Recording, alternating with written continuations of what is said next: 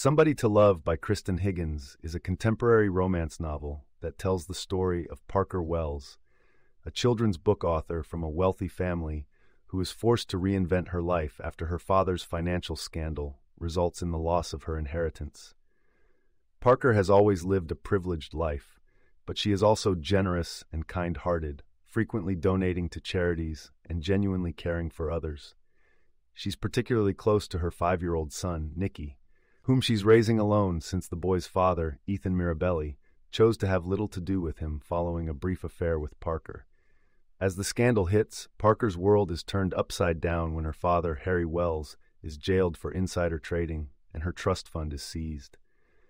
The only thing left to her name is a decrepit house in Gideon's Cove, Maine, a small coastal town. Intent on selling the property quickly to provide some financial stability for her and her son, Parker heads to Maine, only to discover that the house is in worse condition than she'd feared. It's here that she crosses paths with James Cahill, her father's lawyer and the man she's always despised for his unflinching loyalty to Harry. James, known to be diligent and a little rough around the edges, has always harbored feelings for Parker, but kept them hidden due to their social differences and his own insecurities about his past. Despite their mutual dislike, James arrives in Gideon's Cove to help Parker fix the house. He's following Harry's instructions as a condition for keeping his job, as Harry hopes to make amends with his daughter from prison.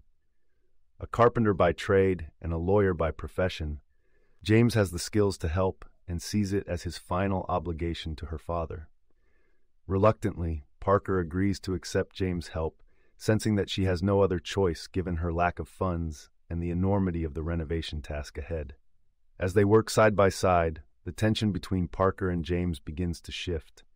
They challenge and argue with each other, but they also start to peel back the layers of misunderstanding and judgment that have always kept them at odds.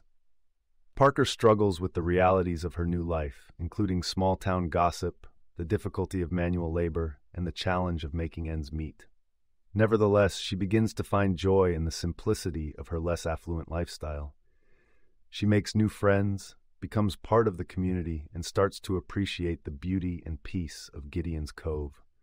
Her son Nicky adapts to their new life, finding happiness in the small-town environment. All the while, Parker continues to write her children's books, finding inspiration in her surroundings and her growing connection with James. Over time, Parker and James bond over shared experiences and hardships, their initial animosity developing into a deeper understanding and respect for each other. The more time they spend together, the more the chemistry between them grows. Despite their best efforts to keep things professional, they eventually give in to their attraction, beginning a tentative romance. However, several obstacles stand in their way.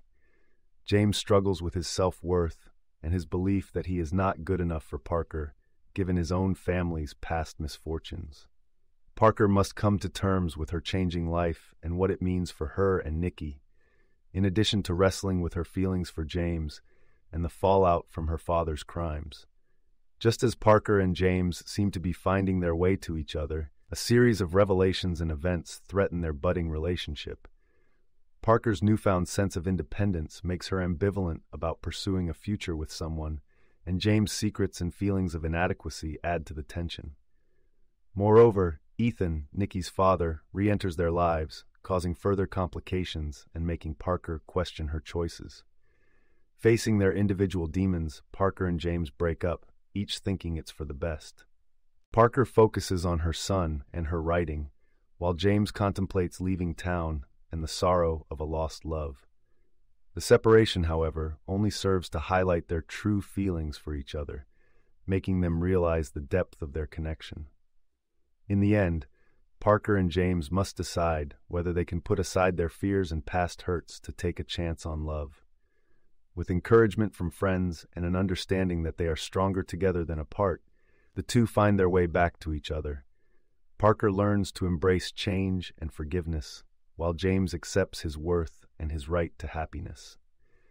The story concludes with Parker and James in a happy relationship, facing the future together in Gideon's Cove.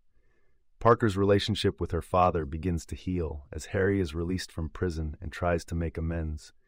Nikki enjoys having both James and his father in his life, benefiting from the diverse family dynamics. Parker's last act of renovation is turning the old house into a loving and welcoming home for her, James, Nikki, and any new adventures life may bring. Through her journey, Parker discovers that sometimes you have to lose everything to find what really matters, and that love can come from the most unexpected places, even from someone you once thought you could never love. You can listen to the full audiobook for free by following the URL in the description.